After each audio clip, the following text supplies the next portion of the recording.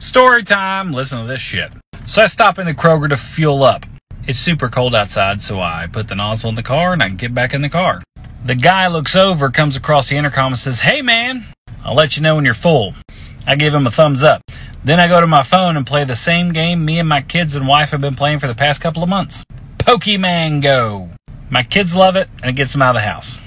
As I'm fueling, I come into contact with the biggest goddamn penisaur the game has to offer. I think that's what it's called. Anyway, we enter into an epic battle.